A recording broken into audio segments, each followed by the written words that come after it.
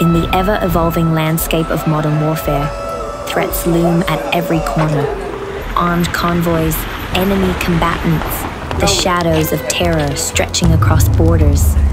These are the faces of a relentless enemy, exploiting chaos, posing a relentless threat. Against such threats emerges LAHAT, the advanced, lightweight laser homing attack missile, built to take out tank-grade threats, a game-changer in precision warfare.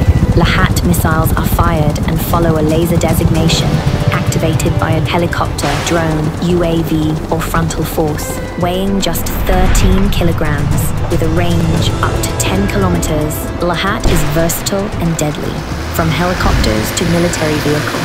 LAHAT's adaptability ensures readiness for any scenario, day or night, line of sight or beyond.